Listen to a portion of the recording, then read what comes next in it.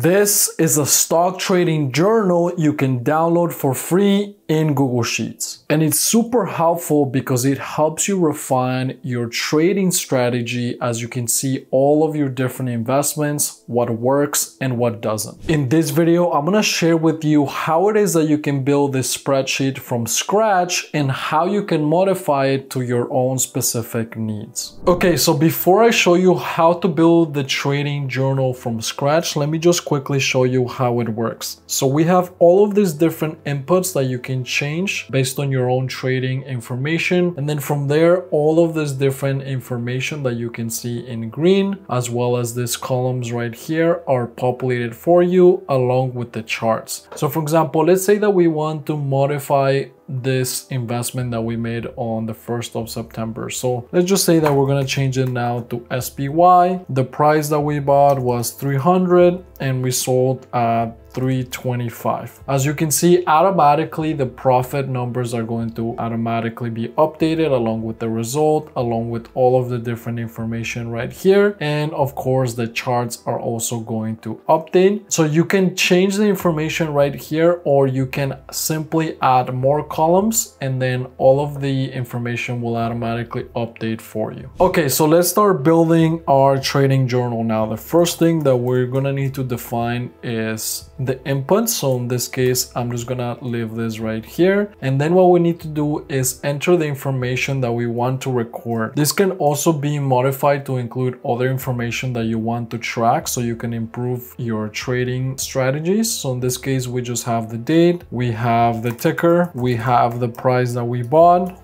price at which we sold, we have the number of shares that we purchased, and the reason why we bought. Now, just to make this information look a little nicer, we're gonna select these different columns. We're gonna go on the fill and we're gonna change it to this blue color. We can also change it to any other color that you want. And then we want to select white. And then we want to change the text to white so that way we can more easily visualize the text. In this case, for the inputs, we're gonna label them as this gray color that you can see right here. And then what we're gonna do is we're gonna select a whole bunch of different columns. So let's say we want to select all of these different columns. All we have to do is select this gray right here. And there we go. Now our spreadsheet is looking a little nicer. Now we're going to go ahead and populate the data. But first, let's fix the spelling right here. Make sure everything's spelled correctly. There we go. For the date, we need to make sure that you enter the date as in the date format. And the reason why is because this is going to allow you to perform date calculations if you ever want to add that to your spreadsheet. So for example, one of the easiest ways to get a particular date is just to type the short version of the month and then you can enter the date. So for example, let's say September 4th and then comma and then the year. So in this case, let's just say it's 2024.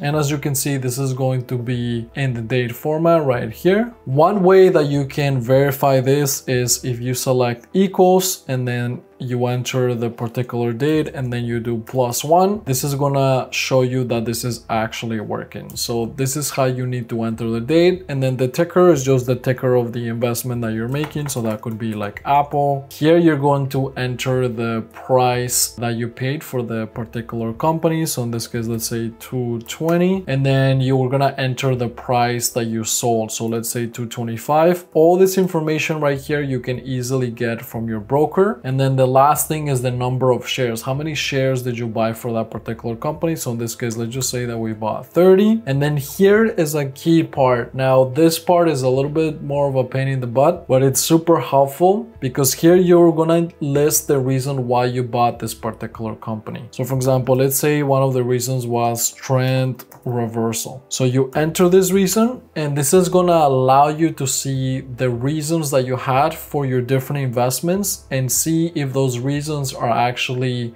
working and generating wins or losses for your particular portfolio. Moving on, what I'm gonna do now is I'm just gonna copy paste the data that we have right here into the spreadsheet so that way we can have some example data that we can use. And what we're gonna do next is we're going to add the calculated column. So in this case, we have the profit, or it could also be the loss. and then we are going to also get the result. We can just simply select these two columns right here, click on fill, again select this particular color, change the text right here, and then this is going to be a calculated field. So the way that this is going to work is very simple. To calculate the profit or the loss, we take the difference between the price that we sold and the price that we bought. So this is going to give us the individual profit or loss for one particular share. And then what we're going to do is we're going to multiply this by the number of shares right here. You click on enter, and then you can autofill the information right here. And now what we want to do is we want to show this information and we want to add conditional formatting. So you can select just a whole bunch of different columns, click on format, and then we are going to go to conditional formatting right here.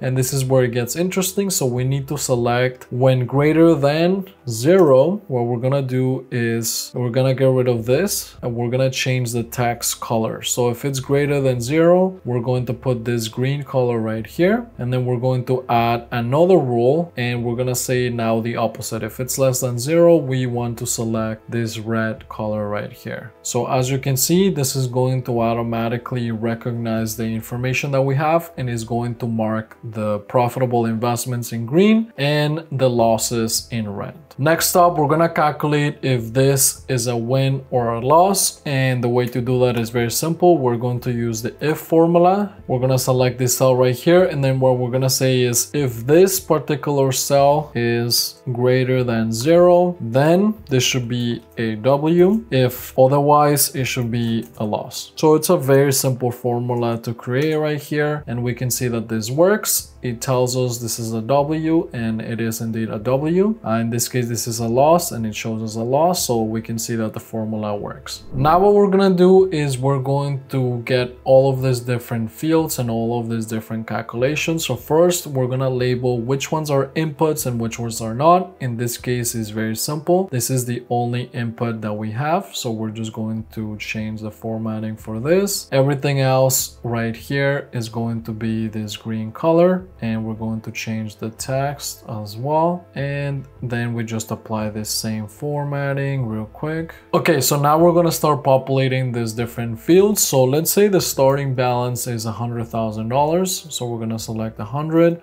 1 2 3, that's 100,000. We can also change the formatting. So for example, we can go here and make it in US dollars so we can visualize the information more easily. The same can be applied to this information right here. So for example, let's say right now we have decimals. We can get rid of those decimals if we don't want to see them. If we select number right here and then we click on decrease decimal places, now we can see the information without decimals, and we can also change the formatting for the other fields. Now the current balance formula is very simple. We're just gonna take our starting balance. So this is going to be equals to the starting balance plus the sum of our total profit or loss. So in this case, we're going to select a whole bunch of different fields, so that way if you add more fields, this will be automatically calculated. So let's say that another field gets added here. Let's just put 20. You see that now this is added and is going to also be taken account in the calculation. Perfect. So now we have a starting balance and we have a current balance. Now what we're going to do is we're going to enter our win total. For this, we need to use a very simple sum if function. So this is going to be sum if, and then what we're gonna sum is the profit or loss. Again, we're gonna add more columns, and then we're gonna sum, and then this is the key part. You need to enter this quotation mark so that way it recognizes the criteria if this number is greater than 0. So once again, sum if, enter the quotation marks greater than 0, and then after that, this is going to give us the win total. We can again change this to be as a currency. So if I go here and click on US dollars, now we can see the win total. And now what we're gonna do is we're gonna do the exact same thing. So we can just go ahead and copy this, paste it right here, except now we're gonna change. Well, first we need to make sure that it's picking the right range right here. So we're just gonna select our range, but the key thing to change now is instead of greater than 0, we're gonna do less than 0.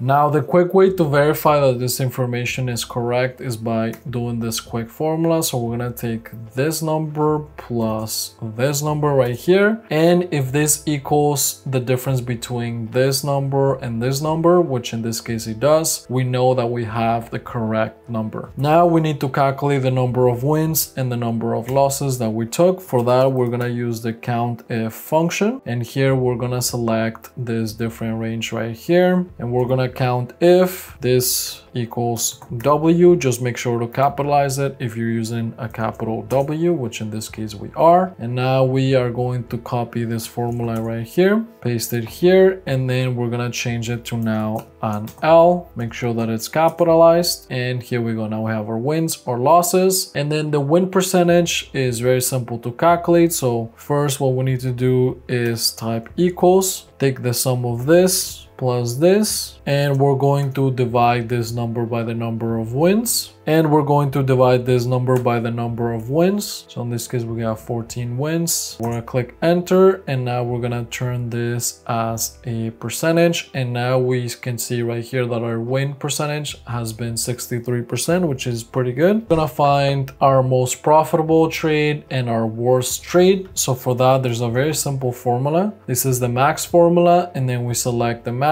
Again, we're gonna select more columns right here, and this is gonna give us the highest number, which in this case 575. As you can see, it is indeed the highest number. And now we're gonna do the same for the worst trade. So we're gonna take the min this time, select again a number of different columns, click enter, and now this is gonna give us the worst trade that we have. Next up, we're gonna create our bar chart that is gonna give us the difference between these two numbers right here. So for that, we can just select these numbers and then click on insert, click on chart, and then here we go. This is gonna give us our chart right here. The one thing I would like to add is a title. So in this case, the title is going to be account balance. You can change it to be whatever you want, and we're going to center it. So I just need to click right here. Another thing that I like to do is change the background color. So in this case, we're gonna change it to this nice gray right here. The starting balance, this right here is an input, so we're going to change it to this gray, but we don't want to do the same gray, otherwise it's going to blur in with the background. So I'm going to do like a darker gray, and this right here we know is a calculated field, so this I'm actually going to change it to this green that you can see. The other thing that we would like to do to be able to visualize the data better is to add labels to the data. So if you click on this, either one of these columns, there should be an option to click on data labels, and here we go. Now this is going to allow us to visualize the data pretty easily, and then from here what we can do is move this to the side, remove the space. I do like to have some space, particularly for me, between the different fields, but we can remove it like that, and then we can just simply adjust our chart to be right here in line, and there we go. Now we have our account balance chart. The last thing that we need to add to our trading journal is the chart that tells us the daily profit or loss. In order to be able to insert this chart, this is a little bit more tricky just because of the way the data is structured, but all you need to do is select the data and then go right here to insert chart, and this is going to create a chart right here. Now don't worry, this is not the final chart. What we need to do here is we're going to add the series, and in the series we're going to select the profit or loss column. So we're gonna click OK. Now we have the profit or loss. The one thing that is messed up is the date. The date should be on the x-axis right here. Now we have the date on the x-axis, and now we can also get rid of the date on the y-axis. So we remove that, and there we go. Now we have our data nicely formatted in this format. The other thing that we need to do is you can click right here on aggregate, and what that's going to do